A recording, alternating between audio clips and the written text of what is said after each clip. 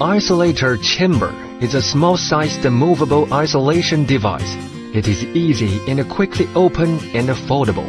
It can be carried and used with a stretcher. It is used for isolate and transportation of infectious patients to emergency center. It can prevent the proliferation of pathogens during the transport of the patient, reducing infection rate of medical staff.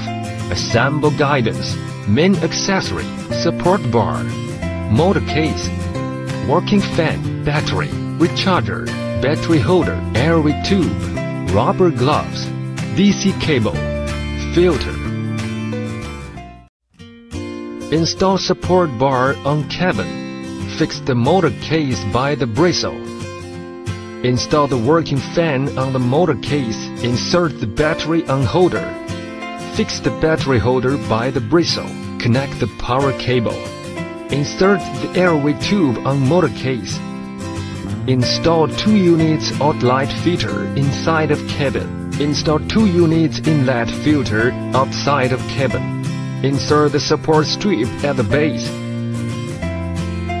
Using the rubber gloves to operate.